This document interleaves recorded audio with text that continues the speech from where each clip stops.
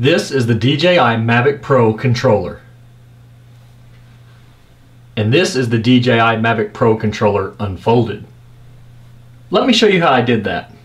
To get your DJI Mavic Pro controller set up and ready to fly, you need to hook it up to a smartphone like an iPhone or an Android.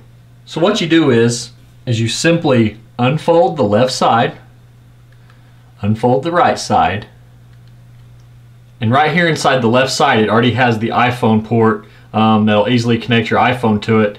It comes with the ones that are like the micro USB or whatever charging mechanism or input that the Androids take, so you can change that out as well. So anyways, let's get the iPhone seated in here. I have an iPhone 7 Plus. So what we'll do is we'll open it up pretty wide,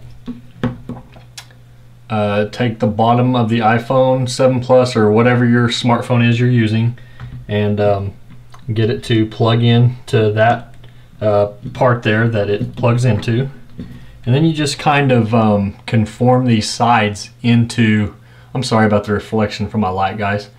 Let me tilt it up for you. There we go. But you kind of just, make it fit good and snug, and so right there. And then of course you will flip up your antenna. Major thing is you just kind of want them pointing straight up, and you don't want them pointed in at each other like so. You want them more spread out like that, from what I understand. And so anyways, so now the controller is all spread apart, and you're ready to hook it up to the Mavic itself and take it for a spin.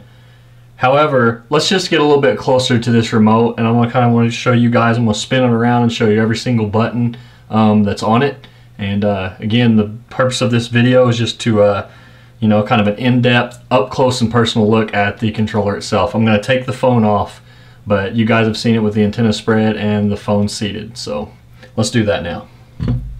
So here's my ugly hand, and here is the DJI Mavic Pro controller in my hand. As you can see how small it is. This controller is really heavy duty, feels really nice. It doesn't feel cheap, light and plasticky. You can tell it's made really nice and well. Let's get in closer, guys. Let's get in closer and let's check this thing out. So you already know this is your left joystick here. That's ascend, descend, and left and right will actually spin your drone.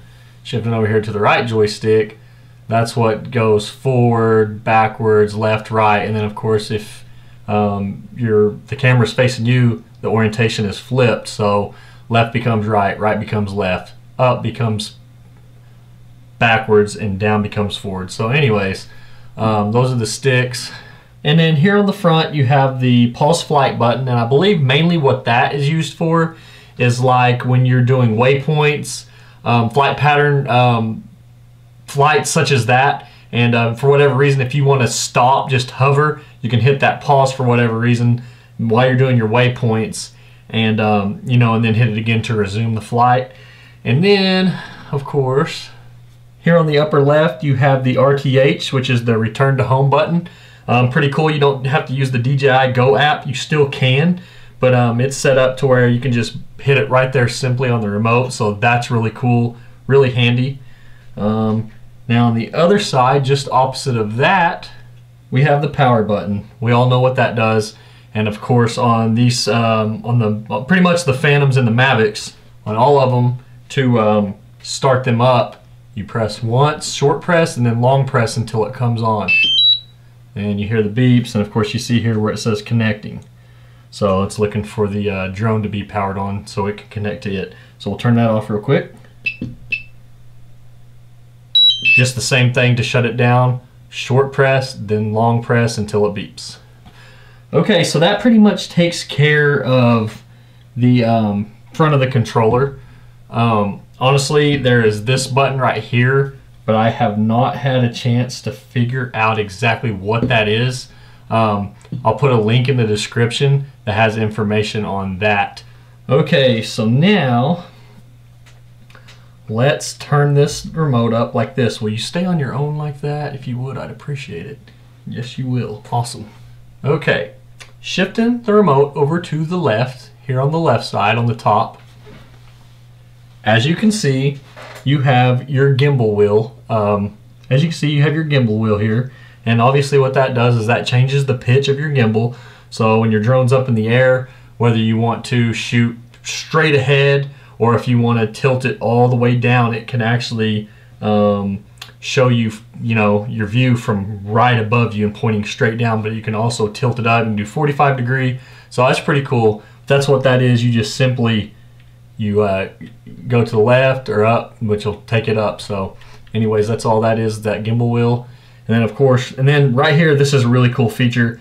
It's your record for your video. So instead of having to push the record button, start, stop on the DJI Go app, you can simply do it right there by pressing that. So I love that. I think that's awesome.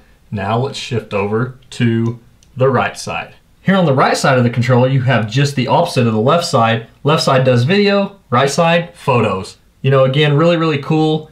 Instead of having to, hit the shutter button, so to speak, on the DJI Go app, you can just click, boom, take your photo. Really awesome, cool stuff. And then we have a new wheel on this side, and it doesn't behave like the one on the left side. The left one will only let you, wheel over so far to the left, so far to the right. This thing will spin all the way. And I believe that is customizable, meaning you can program it or set it to do pretty much a few different functions. I think ISO is one of the main ones. It may be the default, I'm not sure. But changing your ISO, your brightness, so you can change that real quick. If the shot looks too dark, you can brighten it up by changing the ISO by, wheeling that bad boy. So that's really cool. You can also do more with that. Now, let's turn the remote over. Okay, on the back of this, as you can see, we have two buttons. I believe they call these C1 and C2. But anyways, these are also, I believe, customizable to where you can do different things with them. As a matter of fact, I think one of them can be programmed as like a center focus. Sorry about that, guys. Somebody sent me a text message. But as I was saying, I believe, it could be set as a centered focus. So instead of just tapping in the center on your DJI Go app, you can just click it and it'll automatically center focus. 90% sure I'm correct on that. And then on the other side, it's just another button that, again, you could program it or set it to do what you want it to do. I haven't even had this thing long enough to know what the defaults are, but I'll also put a link on the C1 and C2 buttons below. So again, guys, look for links below this video after you hit that subscribe button, hopefully. But anyways, look for links below with more information on C1 and C2 buttons and the other features as well as talking about.